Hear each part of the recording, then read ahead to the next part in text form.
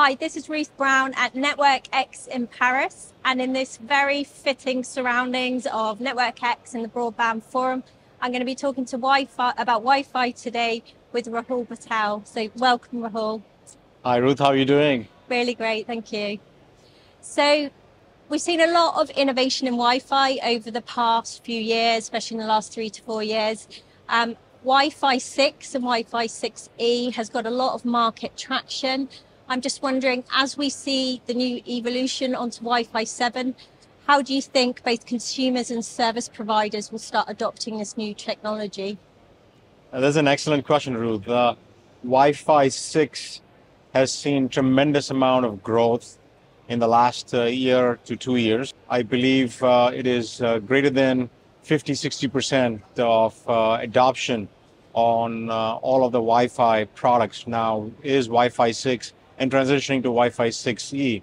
And so the appetite to consume bandwidth, experience various applications wirelessly on all kinds of devices is growing tremendously. And that is the big reason why the adoption of the latest and greatest Wi-Fi is paramount in the marketplace right now. So industry seems also to be a buzz with the talk of Wi-Fi 7 currently. When do you expect to see that happening both in Europe and also the rest of the world? Excellent question again. I think from a Qualcomm perspective, the buzz is a reality.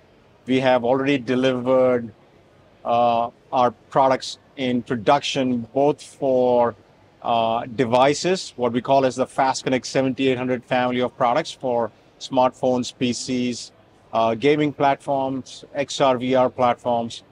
And then we also have our access gateway products comprising of the Networking Pro series and immersive home platforms.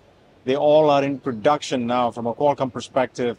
And we have over 350 designs in the works, or either shipping or in the process of getting shipped.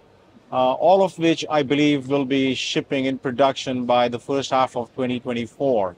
So very excited about what has been a buzz around Wi-Fi 7 and the reality that Qualcomm's making available to the marketplace with the shipments of not only our chips, but also end products. Mm-hmm.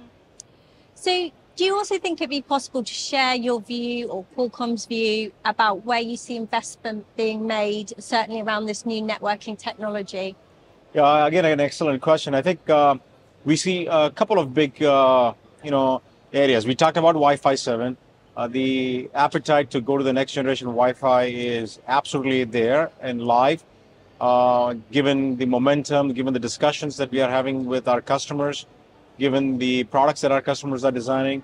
The second biggest thing that we see is the need to graduate the broadband networks either on fiber or on fixed wireless access to 5G with 10 gigabits of capacity on the broadband side, or fiber with something like XGS-PON and 10 gigabits of gateway capacity on the broadband side. And so those are a couple of areas at a platform level where Qualcomm sees the opportunity for servicing the market with what exactly the market needs. And as a result, our investments are in those platforms. Number one. Number two, we also see the need to graduate the experience or the quality of experience in the home to a newer level. And as a result, we are bringing a software platform called service-defined Wi-Fi to the marketplace. And so these are, a couple of big things amongst many that Qualcomm is investing in right now. Okay. With Wi-Fi 7, one of the big differentiators is the use of spectrum. So especially in Europe, we're seeing spectrum being allocated within the 6 gigahertz spectrum range. Maybe you could give an update about that. And also, how do you see the variation in terms of people that are getting the 500 megahertz of spectrum, or perhaps 1200 megahertz of spectrum, versus users that are able to access that 6 gigahertz spectrum? Well, I think Wi-Fi 7 has the mechanics and the technical implementation that leverages, or works with rather, the variability in the 6 gigahertz spectrum.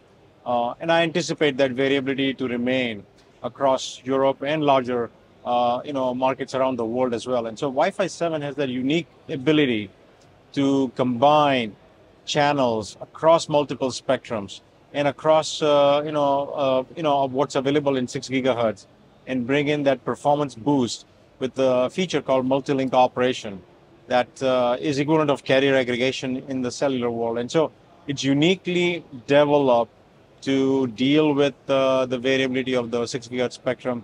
I anticipate the variability to remain across various regions in Europe, and Wi-Fi 7 being exactly what's needed to support the usage of 6 gigahertz in Europe and other parts of the world.